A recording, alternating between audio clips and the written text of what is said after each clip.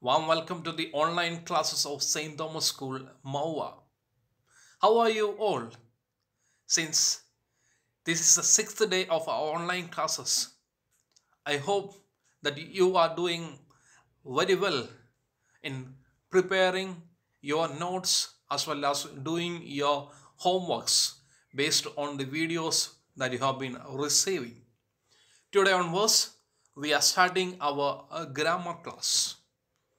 Friends, this is our textbook. As you can see, this is a colorful picture.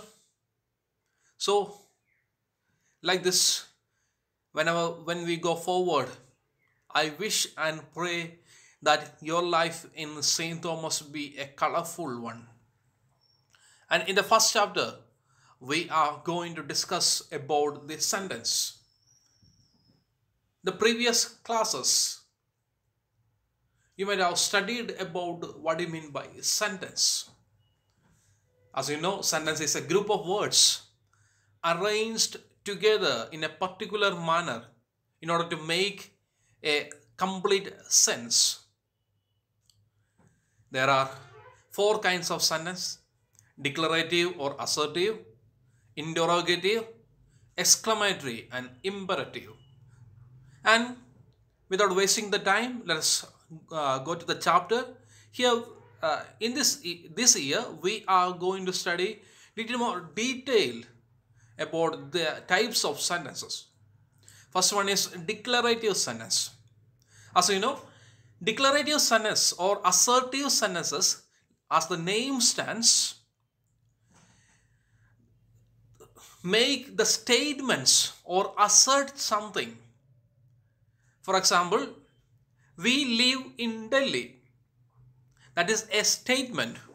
And this declarative sentence can be a positive one or a negative one. For example, we live in Delhi. That is a positive sentence. Then we do not live in Delhi. That is a negative statement. Now let us come to the interrogative sentence. As you know, interrogative sentences are the sentences that ask the questions. And children, you need to remember that the interrogative sentence should always carry a question mark at the end of it. For example, we are living now is a statement or a declarative sentence. Are we living now is an interrogative sentence. Now look at your textbook. There you can find out a question mark after are we living now. And there are a few more particular things about interrogative sentence. Now, in order to make the questions, we need to put either the auxiliary verb or the modal verb at the beginning of the sentence. Then comes the subject. Look at the next sentence. There is an exam tomorrow. Is the verb. That is we have taken to the front side and we have made the question.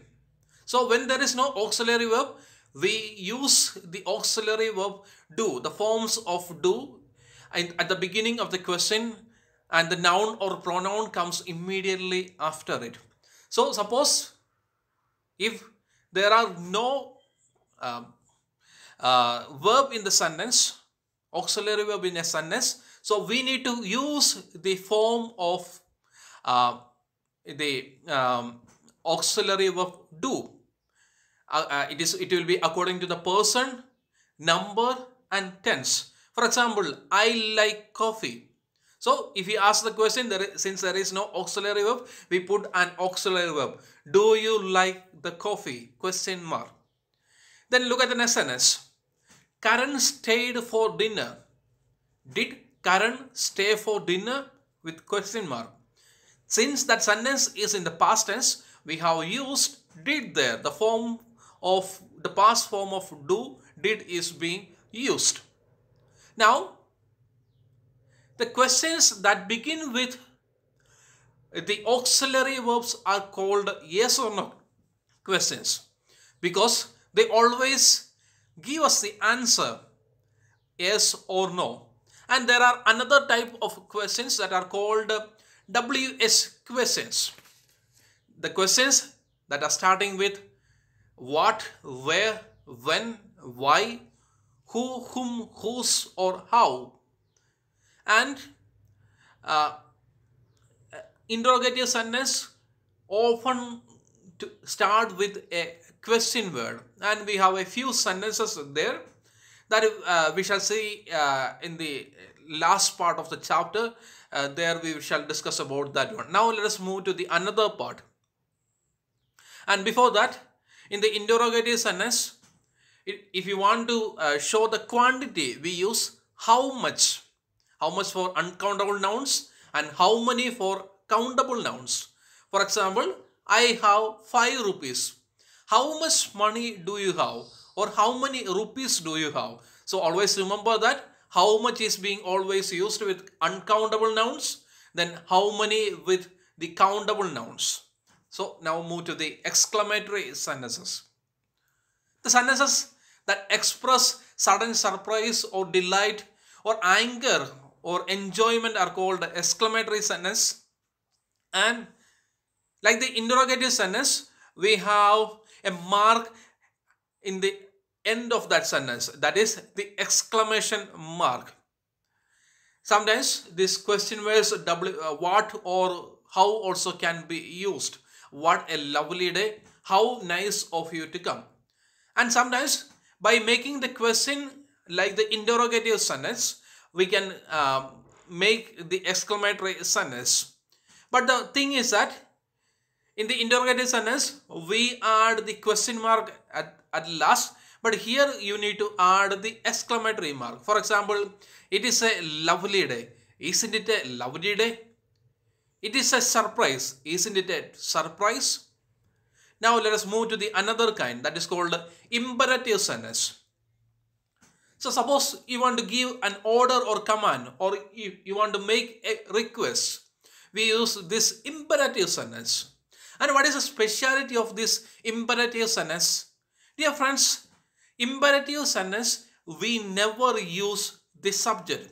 Since you is the subject there and that is implied in a sentence, we never use that. So, for example, look at your sentence. Keep your room clean. It is you keep your room clean, but in English language, with the imperative sentence, we never add the subject. Now we shall look at the next one, how to form a negative. Now, as we have seen with the statement, we have told that we need to add not in a sentence. For example, we live in Delhi, we do not live in Delhi. So, what to do with if there is no auxiliary verb? Look at the sentence here. This is a good book. There is there, so this is not a good book. But we live in Delhi. There is no auxiliary verb. What we do? So we need to add the forms of do plus not. Then we need to then the verb will be coming. For example, we live in Delhi. We do not live in Delhi. Then they traveled to the city. Since that sentence is the past tense, so they did not travel to the city. Or else look at the sentence. Kamala writes poetry. Since Kamala is a third person singular, that's why we need to use does. So Kamala does not write poetry.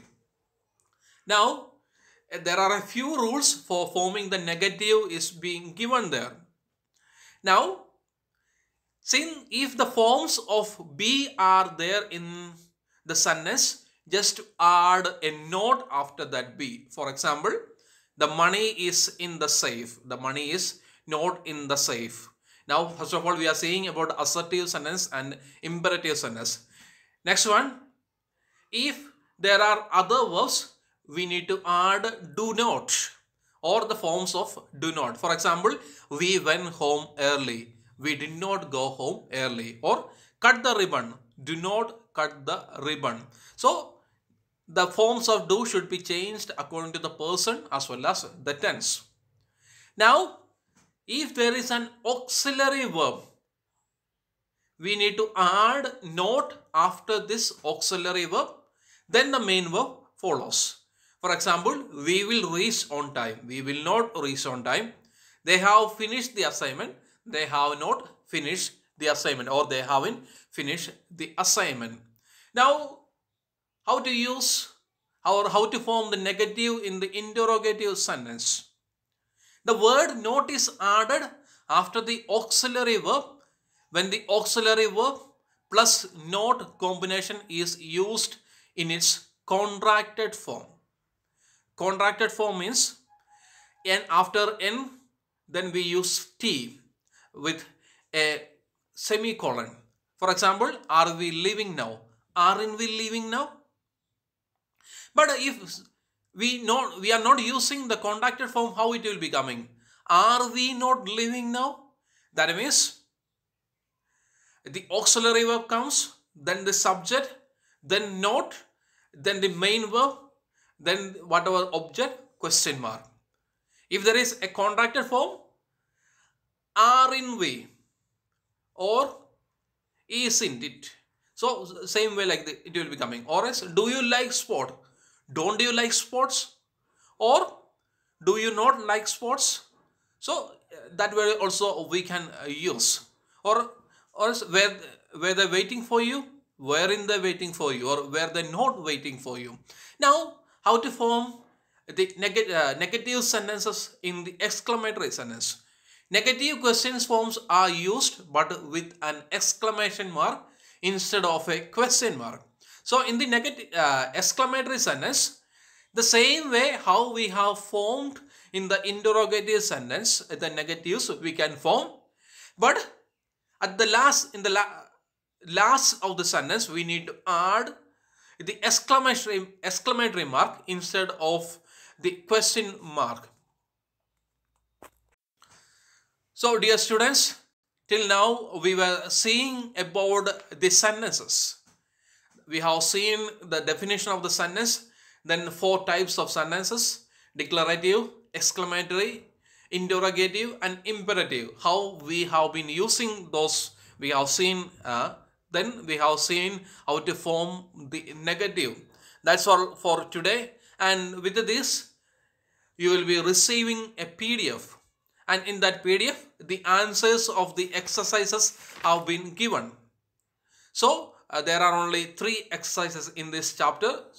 So in your homework book, in your notebook, do write the question as well as the answers and submit to me whenever you have been asked. And I would like to end my class with a quotation. You are amazing just the way you are. You are amazing just the way you are. Always remember this sentence in your life. And I wish you the best weekend. Enjoy your company with the parents. Talk to them, interact with them, and ask their help in doing the homeworks. Thank you, dear students. Thank you.